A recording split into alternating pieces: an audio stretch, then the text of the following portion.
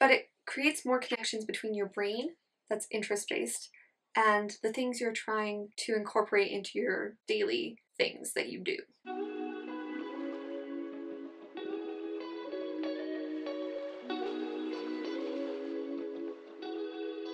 Hello lovely humans, welcome to this space on the internet.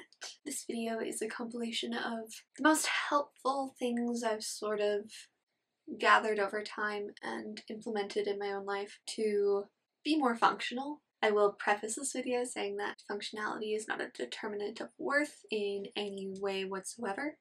You are not measured by your productivity or so-called functionality, because functionality is subjective and only relevant to the situations and environment that surrounds you. Anyways, don't use functioning labels.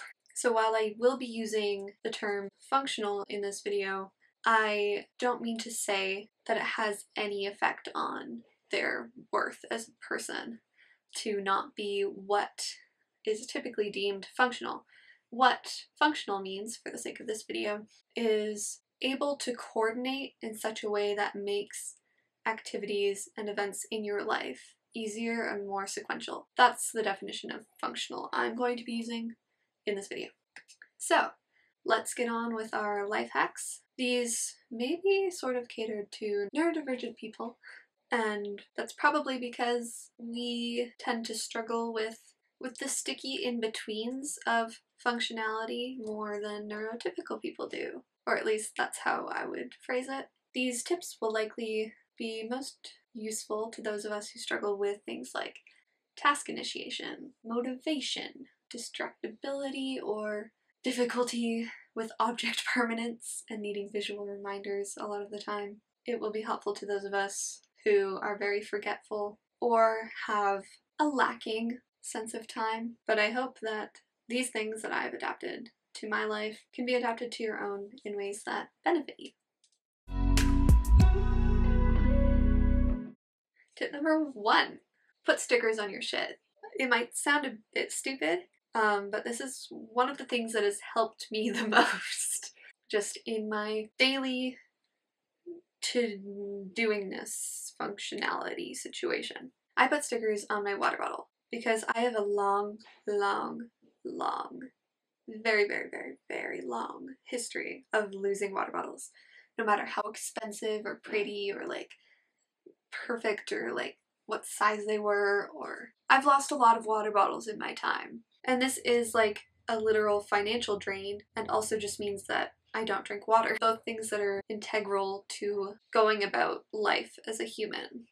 So I should mention that the sticker trick, as I'll now call it, is most effective when the stickers you put on your stuff, they're stickers of things you like. They're stickers that you really, really like. I think this is particularly relevant to neurodivergent people because we tend to have interest-based nervous systems and can more easily interact with things that highly interest us than boring stuff that we don't care about.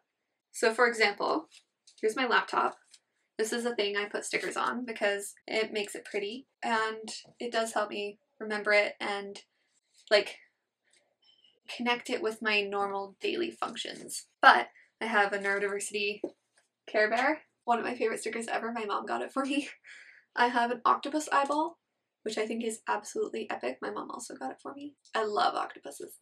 I have, excuse me while I hyperfixate, space llama. I love space and llamas. A typewriter. I love typewriting. No, I don't love typewriting. I love writing. Get happy and flap, flap, flap. Pride, because I'm gay. I think this is a bubble tea sticker that I randomly found. And Ponyo. I love Ponyo. I want to get a Ponyo tattoo. What do you guys think of me getting a Ponyo tattoo? Because I'm really feeling like I want a tattoo right now. Comment down below if you have any thoughts on that. So, basically the job of the sticker trick is to attach strings between you and the object you were trying not to lose. There's a fly. Go away. Anyways, so you're creating connections between you and the thing you were stickerifying. For example, I also have a water bottle with stickers on it because I was talking about I lose my water bottles. I don't know how I got to my computer, but anyways, I lose water bottles a lot. So I've stickerified my water bottle with things I like, but it creates more connections between your brain, that's interest-based, and the things you're trying to incorporate into your daily things that you do. Now I have a web of connections and things that I think about the stickers on my water bottle that are attached. They can't really come off. They can, obviously, a little bit, but anyways, I have so many thoughts that are now associated with the water bottle. I'm more likely to think of like equality or neurodiversity or a Ghibli movie than to think of I should drink water.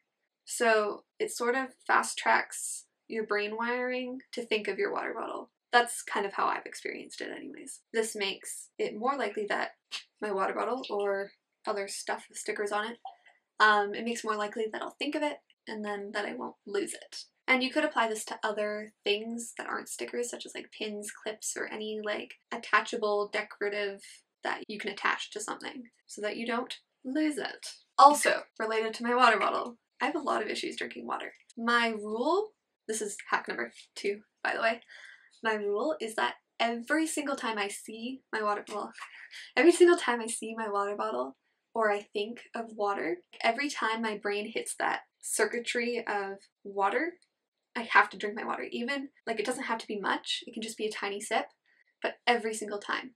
Because if you just do it right when you think of it, a little bit every time you happen to think of it, it's better than being like, oh, I'll do that later, and then never doing it because you never think of it later. So I'm gonna abide by my own rule here and drink some water. I can see this trick working for people like me who like rules and have a lot more ease in implementing rules and sort of like compulsion type things in your brain. Those are easier to motivate and get you functioning and doing the thing you need to do. I'm better at rules than not rules. I really like rules. So while I'm still chronically dehydrated, I do drink a lot more thanks to my compulsive habit of always drinking water whenever I think of water. And I found, in combination with my sticker trick, I'm more likely to just take this thing everywhere with me and I still haven't lost it, because I've had times where like I'm scared of losing water bottles now because of like the emotional and financial cost of water bottles, losing them anyways. So I'm scared to bring them places, so I don't drink water because I don't bring my water bottle anywhere. But now, with this system I've established, I can bring my water bottle places and I'll drink it and not lose it so far. Next tip, tip number 3. Get a big ass planner widget. So I have Timo. It's a visual planner app designed for neurodivergent people. Timo, please sponsor me. I'd be such a good, I love Timo. Anyways, I use Timo, but in theory any planner app that you happen to use would do just fine if it has a widget option. So when I open my phone, which I do a lot randomly because it's just a thing I do whenever I'm not doing something, it's just a thing that happens a lot. The first thing I see when I open my phone are my things I need to do. There's my planner and the stuff I have to do, so I can see it and there's no escaping it. And I'm seeing it regularly because I'm attached to my phone a lot of the time. Because if this information was hidden from me as it is in planner books and on calendars, things that aren't always on my person, if it were hidden, I wouldn't see it and thus would forget everything I have to do. So yes, function correctly with a widget. Do recommend. Tip number 4. Befriend your future self.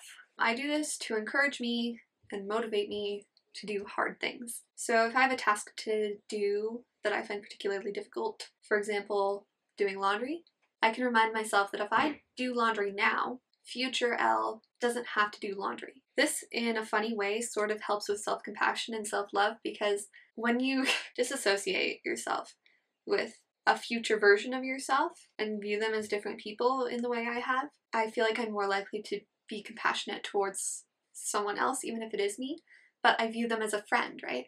So I want to take care of future me. I want to do the hard things for future me so future me won't have to. And I can think of future me as a bit of like a friend that I can push my acts of service love language onto. I like being a friend to my future self. And this works in reverse, because when you're just like so incapable of doing anything, like laundry, understandably, your future self, if you're in a really bad place, you can think to yourself, my future self is going to pick up the slack, where present me is not. And create a loving, positive relationship between yourself now and your future self. Tip number 5. Now or never. So I actually learned this from someone on TikTok, not gonna lie. Their name is Madeline Pendleton. So full credit to them, they introduced me to this idea of now or never. The whole idea being that never is a valid option. So every time it occurs to you that you have a thing to do, think to yourself, am I going to do that thing now? Or should we really just move past this and never return? So this applies to those of us who have amazing new ideas and make elaborate plans of all the things we're going to accomplish. We start a project, the moment we need to take a break to do something else or get distracted, we will completely abandon that project, and the remnants of what we started are going to haunt us forever and never be dealt with. So you're never touching this project again. That's just accumulating materials, and it happens over and over and over again to every project you start and then don't end up finishing. So in these situations, according to the now or never tip, you, for example, realized, oh, I cut up a bunch of magazine pieces to make a vision board with, but then I didn't actually glue the stuff to the board. So now the momentum, the dopamine of the vision board creation is gone, and you can say to yourself, am I going to sit down and finish this vision board now, or am I just gonna clean up the pieces and put them in the garbage probably, or recycling, and just move on, so that this vision board project doesn't occupy more brain space than it's worth, especially if you're easily distracted. That can just have an effect on your ability to complete other such tasks. Alright, tip number 6? I think it might be 6. Leave your stuff out in the open for all to see. What I mean by this is leave your things in places that your eyes will naturally fall, and leave things in places that make sequential sense. So for example, keeping the pills that you take at nighttime beside your bed might be a good idea. This applies to if you've made a list, you can put it right at your eye level on your wall, or at a place that's you are looking at often, the most looked at spot. That's where you put your list so that you see it every time, because if you don't see it, it's gone.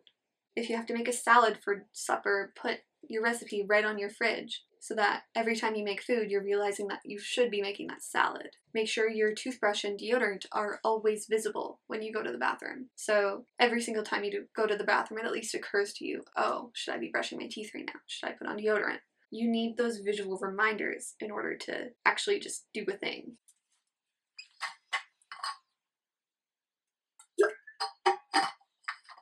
Basically, put things in your way where you'll see it and you can't forget it or ignore it. Tip number 7, potentially, make activity resource lists. So I actually recommend making 2 of these, one with actual productive activities, that you can always do if you happen to have extra time on your hands with nothing to do, and one with leisure activities when you aren't feeling so productive. Basically, the purpose of these lists is to refer to them whenever you have unoccupied time, and don't feel like staring at a wall because you're thinking of all the things you will have to do, but don't have to do yet, but will have to, but time doesn't exist.